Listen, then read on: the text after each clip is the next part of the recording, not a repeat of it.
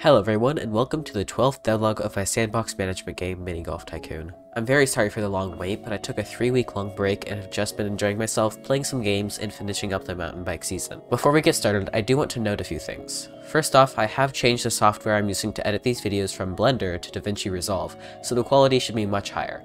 Also, I recently got my first video to over 1,000 views. I'm so glad this tutorial is helping people make their games, and I will be continuing that series very soon. Also, the song you are currently hearing is the latest song added to the game. I switched the DAW I'm using from Cakewalk to Waveform, which is significantly better, so expect more music soon. But I think that's enough rambling, let's get on with the update. The AI I made in the last video still had many problems, so I wanted to improve it. I spent about a week trying to make the first system, then took my break, then came back and figured out a much better and more efficient system to fix it, which only took about 2 days to make. Let's go over the first thing I tried.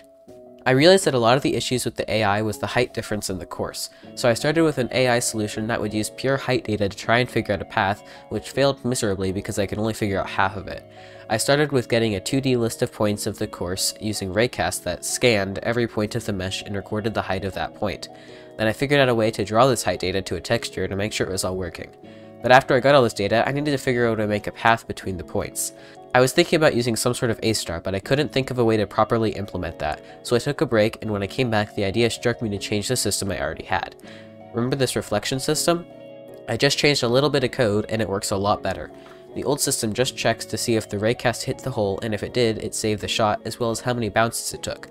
Now, if it sees the hole, it'll instantly fire instead of running through all the shots for a little bit of optimization.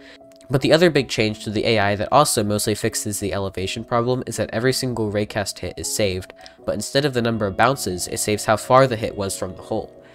This works so much better. I did have a hard time figuring out how much power to give the shots, but I think I got it working in the end.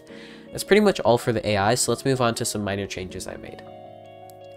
I fixed the courses in the main menu, not showing the actual course part of it. It turns out I had forgotten to update the mesh in the prefab, so that was a pretty easy fix.